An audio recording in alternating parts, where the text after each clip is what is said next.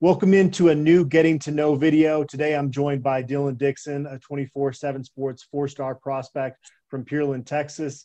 Dylan, thanks for joining us on here. It's an honor. I know you've been working hard this offseason. You've been working with a personal trainer, and you've played in a lot of 7-on-7 tournaments. I noticed you were named an MVP of a tournament last weekend. Which event was that? It was a pylon tournament out here in Houston, so it was a hometown tournament, and it was an 18U with seniors, so it's a division with and without seniors. So we played with seniors. I mean, I felt like playing with seniors is a little bit better, anyways, because playing with guys that are already going to college and it's always better to play up. So I won the MVP of that division, and I mean, there's no other the standards are set. Like, you're in your hometown, you gotta come up, you gotta show up and show out. Guys from all over the country coming to your hometown, so you can't let them take your field in your hometown. You've been able to travel out to some other tournaments too, right? Yes, sir. Well, where all have you guys participated in tournaments in? So far this year, we played 2 Houston tournaments and a San Antonio tournament. But in the past seasons, we played in Dallas. Oh, I played in the Dallas tournament too. The one in AT&T Stadium, we played in that one. We won that tournament too this year. I played in Dallas, San Antonio, Tampa, Vegas. So played in a few nice places. If somebody came to watch you play for the first time, what do you think would stand out to them about you as a player? Probably my size, how I can move as a DB and with the weight I've put on. Usually I wouldn't like to toot my own horn, but usually guys they move well at a high weight once they get to college. But I feel like I'm already moving well at my weight right now in high school, and I play middle linebacker, but we play a lot of man. So I'm guarding those little short running back, those 3-man receivers. So I'm guarding the little fast dudes. I'm already 6'1 and a half, 6'2. So I'm 3 or 4 inches taller than them with 20 more pounds on them, and I'm still guarding them, and I'm running with them foot for foot. So you played outside linebacker as a sophomore, but you were pretty much strictly a safety last season, right? Yes, sir. So about that, if this year I'm probably going to move back to outside linebacker. My team is it was what we needed, and it was the most key position on our team that needed a person, and at that position we ran a 3-5, and I played the middle rover. So it couldn't just be anyone there. So they needed a big time player at that position. So I had to sacrifice that, but we had a safety that proved himself this year that should be able to play the rover position coming up this upcoming season. What was it like this past season with your Pearland teammates playing in a season amid a pandemic? It's great you guys were able to get some games in, but did it feel any differently than your previous seasons? Well, our fans try their best to make our odds favor. We travel well. We are 20 minutes from Galveston, and we played our second round of playoffs in C King. So that's Upper Houston, on top of our beltway. So it was 60-minute drive, an hour drive. And we had more people than C King. I mean, and then at Tascasita, and the Tascasita was 10 minutes away from C King. So I feel like our fans they try their best, but it's nothing like last year. As a sophomore coming out, I feel like I was playing Power 5 ball already, because especially against Dawson, our rival team, our stadium is an on-campus stadium. It seats about 12,000. And when I tell you it was more than 12,000, we had people sitting in the baseball stands and our softball stands, people in the back of their trucks watching over the fence, the neighborhood behind the rig, people sitting on the roofs. I just felt like it was amazing, and it's something that many people won't get to experience in high school. So I felt like this year was kind of a bum, but at the same time I was blessed to get to play while I know everyone hadn't got this blessing. Some people are actually even playing right now. Going to recruiting, obviously you were highly sought after by a lot of colleges. How close or different was the recruiting process than what you had kind of expected going into it? Well, And what I expected is like, so I grew up around like some top dogs. Like I had BC watching Brandon Campbell to look after, like look up to when I was a sophomore. JD Head, he's a quarterback at La Tech. I was just working out this corner that was a corner at our school.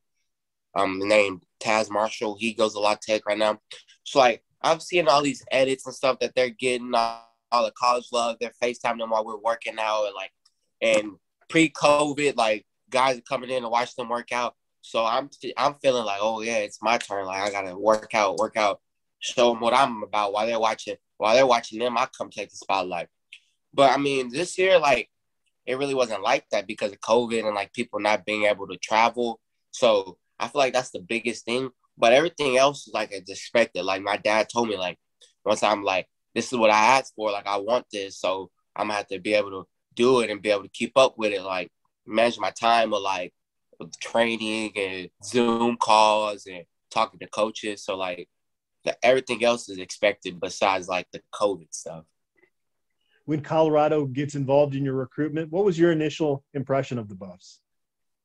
Well, at first, they really wanted me because they offered me in mid-football season, like September, October. So not many schools do that. So I felt like oh, yeah, like it's important. Like they don't want me off the shelf. Like they need me, top dog. So, and Brett Maxey made me feel like I was really like one of them. Like I was worth it. Like, because like really like besides being ranked, like every time in my life, like I felt like people told me I wasn't good enough. So having a college coach like Maxey come tell me that I'm good enough and tell me how much they want me in their program. And he sent me like motivational quotes to like that, like things related in my life. And I felt like that was just the best fit. Was that different than other coaches? What is kind of Brett Maxey's recruiting style? You mentioned the messages that inspired you. Was there anything else that kind of stood out about the way he tried to catch your attention? Well, he went to TSU, Texas Southern, which is right here, like 15 minutes away from home. He grew up in Dallas. He's Texas native. And TSU is an HBCU, and my mom actually went to HBCU Prairie View, and like you could tell like our parents connected. Like they had things similar in common, the bonds, and I already connected with him as a player by him sending me motivational quotes and helping me with things that related in my life. So I felt that it was overall the best decision for me. Like I had mentioned, a lot of other colleges after you had double-digit offers. What was the process like of okay, I'm going to sit down, I'm going to narrow it down? Did you sit down, talk to your family, your coaches, or were you kind of doing that on your own? Well, my dad and my brother play a big part in my recruiting, as they sometimes help me manage my Twitter. Because like in my school, the service is really bad. And like usually those messages I get during those times. So they usually help me manage, and like we keep tally of like coaches who showed the most interest, most love, who would text me. And just Colorado always seemed to pull through. Like they would open my text, they'd text me, ask me how I'm doing. Like plenty of coaches would do that, but they wouldn't do it more often or relative enough as Colorado. Do you remember the time when it kind of clicked for you and you realized you wanted to commit to Colorado? Well, I seen the Texas game. It flipped the switch for me because, like, many people think, oh, yeah, they lost to Texas. Now I'm in here, Texas. I want to go to Texas.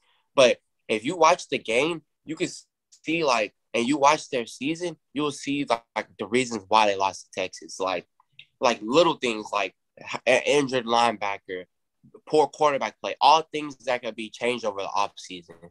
And Carl Durrell came in, had a nice, good season. He had a win percentage over 50%, and he only coached that team in the offseason for like 3 months. So coming in and doing that in a major Power 5 conference with like great names like USC and Oregon, like names that kids look after, and like coming in and doing that as already looked at as an underdog, just like kind of like set it in for me. Nice. And you were Colorado's first commitment for 2022. Did you take some pride in that? Well, honestly, I really didn't even know that until it came about.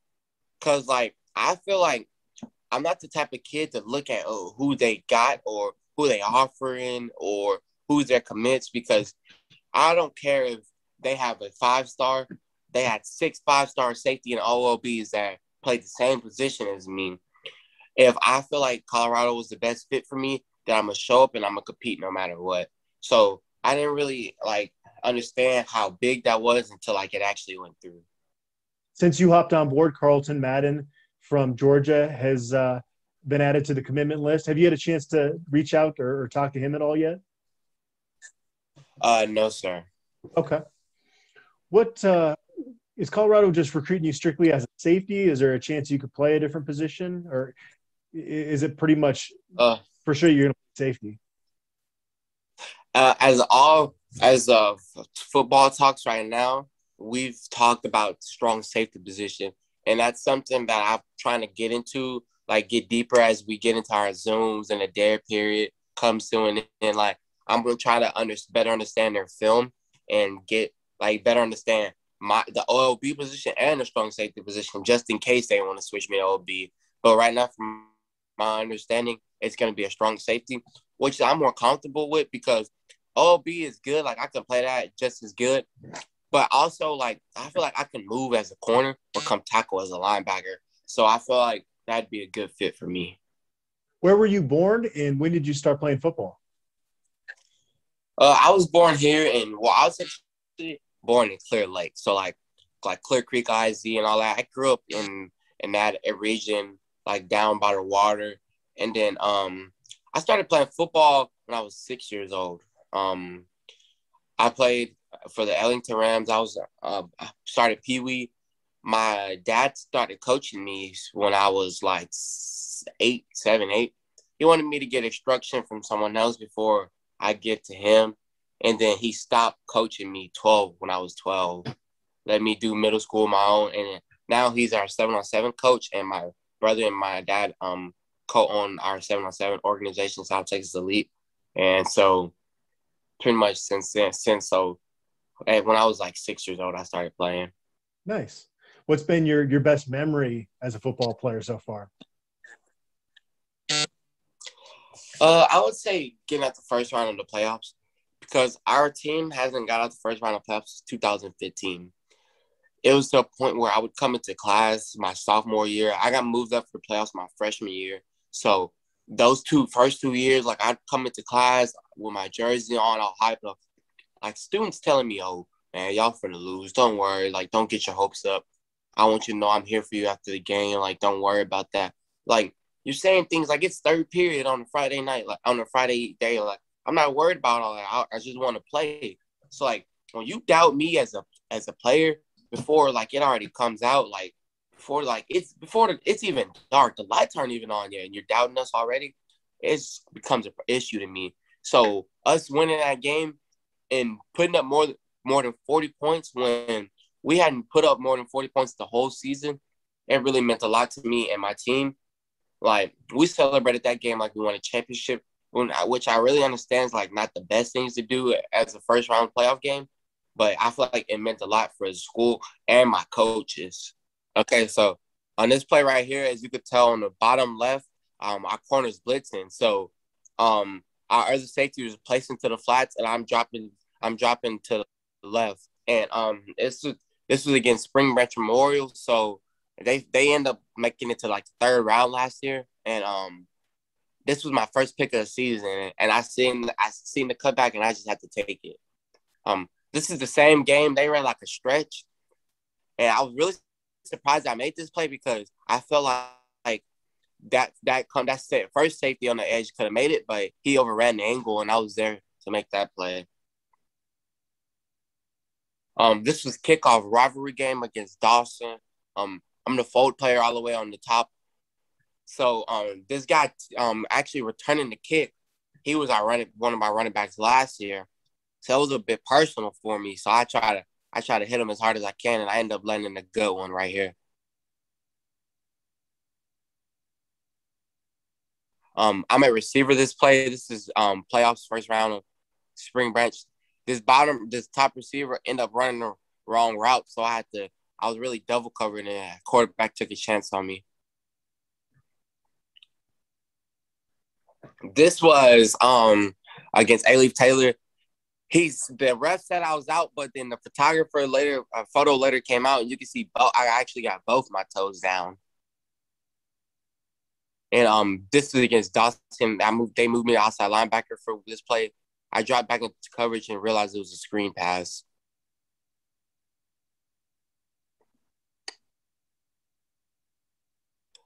This is the Woodlands. This touchdown was to go up in the game before halftime, and I hit him, forced a fumble, and ended up causing a touchback.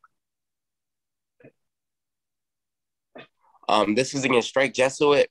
This game, we came out the game with 7 turnovers. This is one of my picks off of our linebacker tipped the ball.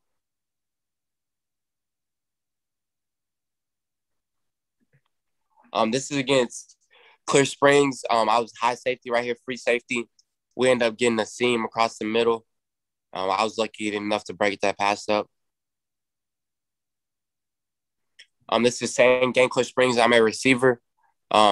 This was like the first play of the game, and we had a holding call. Second play of the game. No, actually, this was a third down. We had a run and then a holding call. This is against Alvin, our last district game. I ran like a little seam for a touchdown.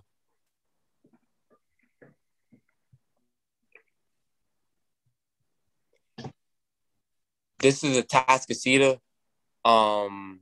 This is a Tascasita second round of the playoffs. Man, he ended up swinging me, which I didn't expect him to do because I clearly ran out of bounds. Yeah.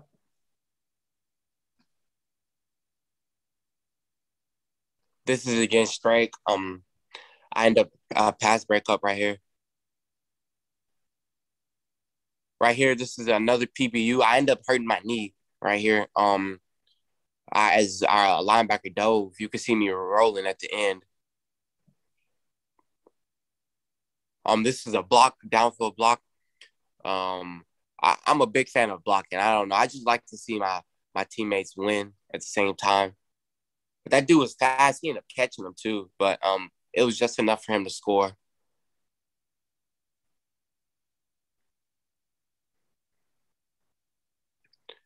This is against A-Leaf Taylor again, just me. Just a normal, typical fill in the hole.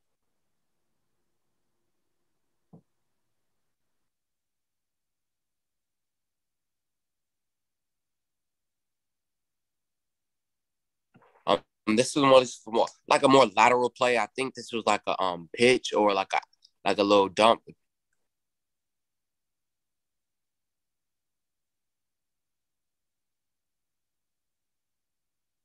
This one was a PBU. I was middle safety, so like I was like 8 yards off, so I really played underneath it and then tipped it. So this one we ended up I didn't pick the ball off, but me and my teammate we both grabbed the ball, so I ended up letting them get it. Same team. But I put that one on my highlights because I think it showed how far I could get as in terms of depth. This one was another pick. Tip drill again. My 2 safeties ended up not coming down with it, so I was there to pick it off.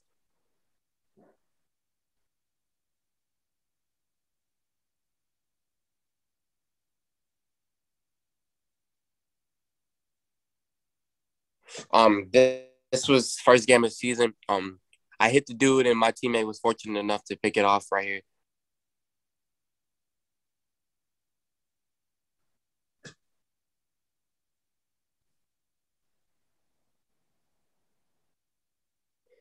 This was Spring Branch Memorial again. This was a PBU. That ball, I really should have picked it off, but I stumbled a little. This is Dawson. I mean, this is strike. I annihilated this kid. I look back because I really thought I was gonna get a penalty called on me because I realized how bad I hit him. This is just a fumble recovery. This kid number 1 right here, he forces the fumble. He ended up having first team All-State in secondary.